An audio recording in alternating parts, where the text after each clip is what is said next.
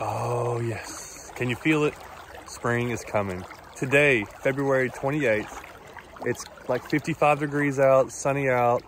I'm at a creek in Middle Tennessee. I had a meeting at a TWRA this morning to do a podcast, and I got to see the world record smallmouth bass replica. Thing is a giant. I cannot believe how big it was. It is so big looking at the replica, but it really got me in the mood to go for some smallmouth. And some of the around the national area, some of my favorite smallmouth creeks. Today we're getting in the creek and we're waiting. I got my waders on. It's pretty cold, but we're gonna learn, or hopefully I'm gonna be able to teach you and show you how to catch some early spring smallmouth. What are they doing? They're starting to move. You know, it might still be cold, but the days are already getting longer. The fish know it. Smallmouth get active a lot earlier than like some of the other fish. But this works for basically all bass, if it works out today.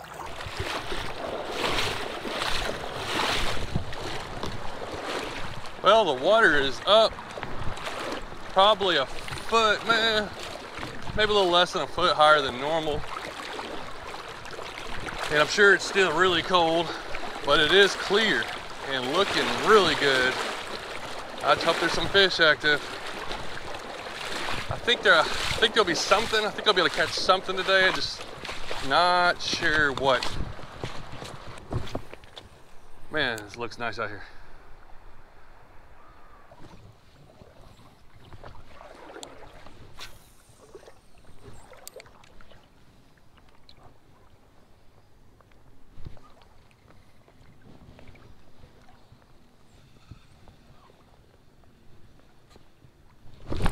Oh, I had a hit. Had a hit. Don't know what it was. Didn't feel real big. I thought it had it though. Definitely a little thump there. First bite I've gotten. And it was definitely a bite.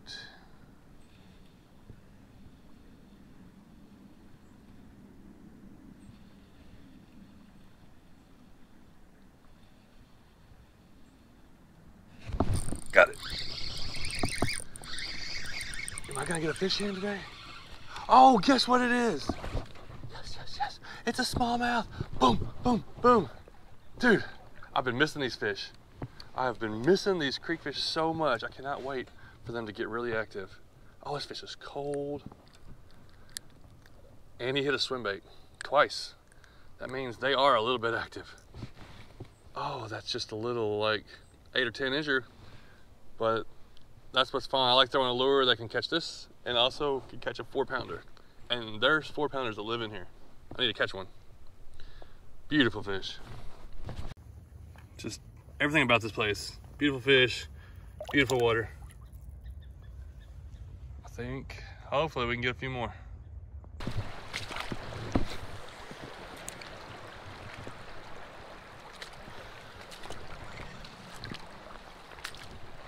All right, I've made it down to this next, like really big hole, and I changed it to Hellgrammite because I think it's probably the better option. I haven't seen a lot of really aggressive fish. I haven't even seen any fish swimming around. Had 2 bites on the swimbait, and I was reeling it really slow. So I'm hoping there's some fish somewhere. I'm gonna come across them where they're at, and I can get them with the Hellgrammite. With that water being up, might be a little harder. But also, sometimes that water's up, they get some feeding a little more.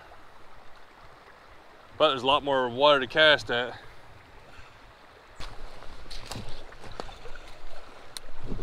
Oh! Oh, I know that was a bite.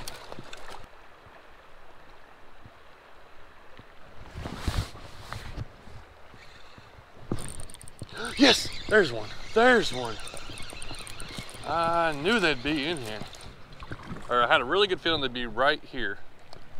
Spring's coming on, and they're gonna start feeding. And I've noticed they feed up in the current area, right under where a drop off is before a big deep pool. I think there's gonna be some bigger ones down there. I've been getting a bunch of little hits. It may be from this little guy, but that's smallmouth number 2. It was worth staying here. I'm gonna stay in this area and fish it for a little while longer.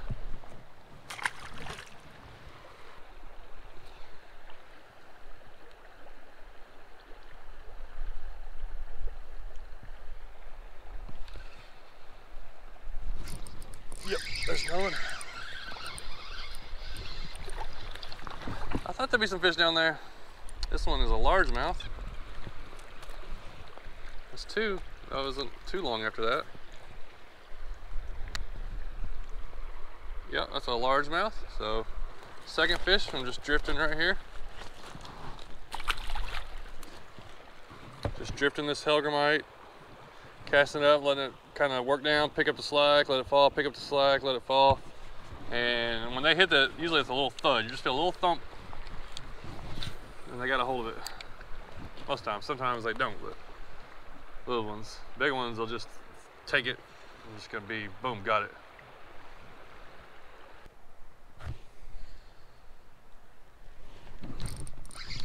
Did I get that one? Got it. Yeah.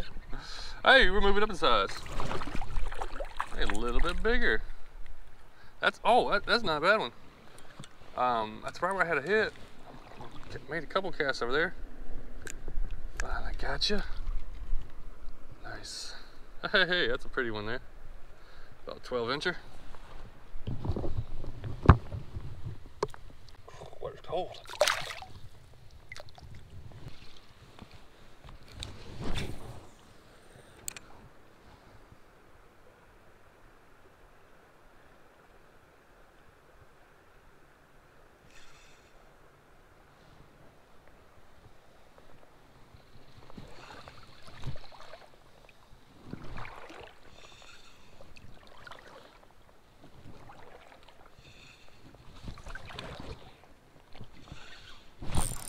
Oh, that's a good one.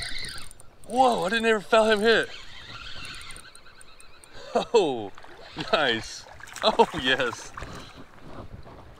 Nice. Okay, he's not that much bigger, other than hit so much harder. I was just picking it up and I felt weight. See, how is that guy so much stronger? He's like thicker than that last one. Man, these fish. This is why I love this. I have been so waiting for this to happen. Now I guess you can catch some of these, but a lot of them that you can catch them in the wintertime are further away from me, and I don't get a chance to go to them as much. But whenever I can get to them, they usually is worth it.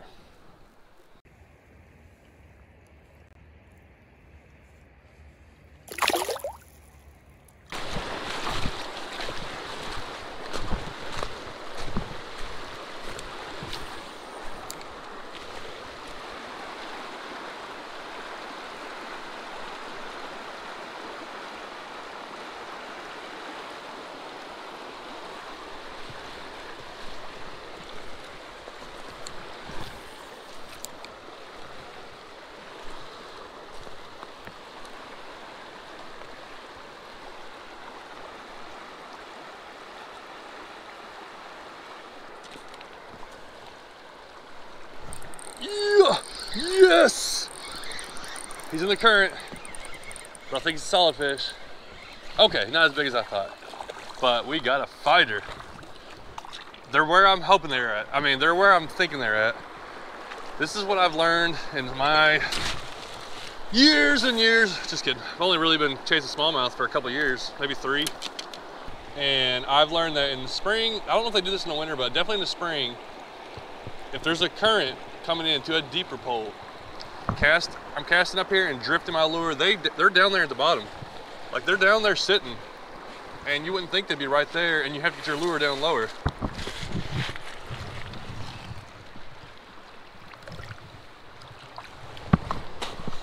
In the summer, they're gonna be a little higher, more out of the way on like those current breaks over there. That's like a perfect looking eddy right there. Boom, you boom, hit right there, and they're sitting over there. Most of the time when I catch them early in the year, before it gets warm, they're down in this water. I don't even remember how I came across it, just like messing around. But it's something I figured out on my own, just messing around casting. And then I like tested it out a few times. And this is the beginning of March.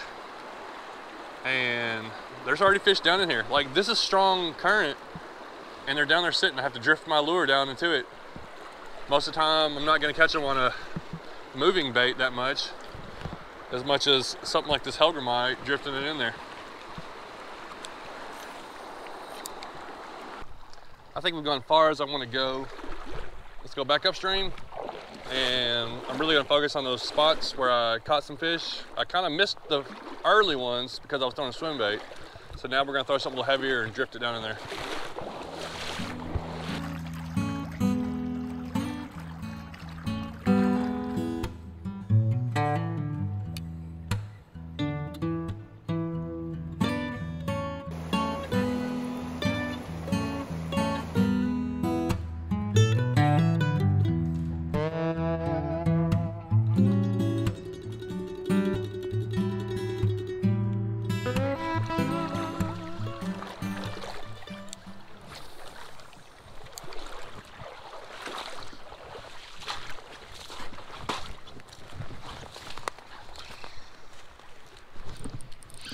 That's a good fish. That's a good fish.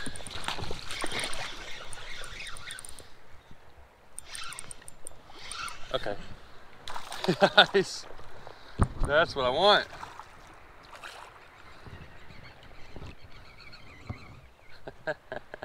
Oh man, it's so fun to fight these guys. Come on. Come on. Boom! There's our first over a pound. I was coming back upstream. I got a 1/8 ounce jig head and my 4-inch yum dinger. That's the bubblegum swirl, whatever it's called. I love that color. And this is a place where I caught about 5 fish. And I think it's a little heavier jig head. Everything kind of just helped it get down there and get it. But that's a good 14-inch smallmouth. I had a really good feeling I was gonna figure them out finally and get a few, and this right here is just a good solid one. This is the kind of fish you would like to get. You want that giant, but this is just a good one to get. 14-inch, probably a pound, maybe a pound and a quarter. This guy's pretty thick. Oh yeah. Okay. Yeah, this color may be crazy looking, but I've caught so many fish on it that I figured I'd throw it on today and try, and sure enough, that guy had no problem hitting that thing. Even in, whoa. No way. That's another good one. No way. Even in this clear water, I got it muddied up a little bit. Back to back. I think it's that extra weight what really did it, is getting it down up there. I don't know, the sun's popping out a little bit too. Maybe that's going on, that's helping out. Dude, 2 back to back. Right where I was thinking they should be. I caught my littler ones down this way. Those guys were up there, so I think this heavier jig head's getting it down quicker, and that there may be some more fish up there, or at least some of these other deep holes.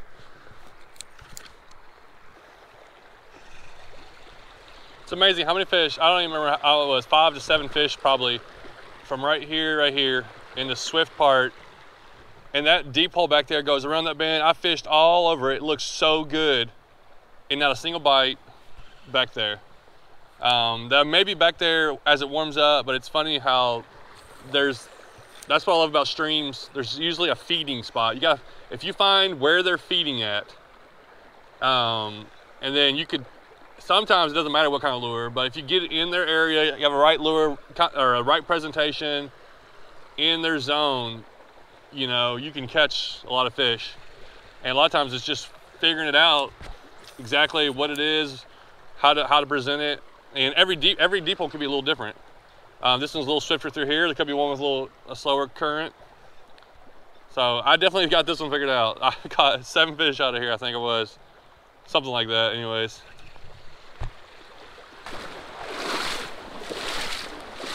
Hey, pretty good, how you doing? Hey, you're John from Street Fishing Adventures? Yeah.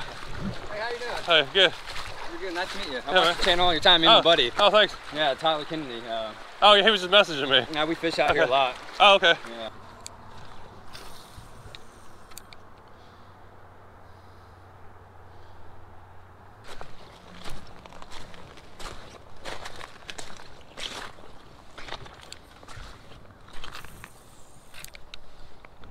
Well, thanks so much for watching. I was using a 6/8 medium extra fast rod, and that medium extra fast is something I really like for targeting bass, and I'm probably gonna do a video on that coming up. It's a 2500 Shimano nasci reel. I got 15-pound Cast King braid, high vis, 10-pound fluorocarbon leader, and I ended up with that little yum dinger. But the main thing was getting that lure down in there, hooking up something kind of weedless where it can kind of bounce along the bottom. A jig may be really good. Some people are really big jig fishermen. I don't use a lot, but I bet that would work really good. A little craw or any kind of thing that you can get in there and bounce along. I feel like that's where the bigger fish are going to be at least in the springtime. And then of course it changes throughout the year, but some places are already like, you know, doing fishing is good. Some places are still got ice. So hopefully this helps somebody out, and maybe they will give it a try and we'll catch more fish. But main thing is spring is coming, and the fishing should start getting pretty good.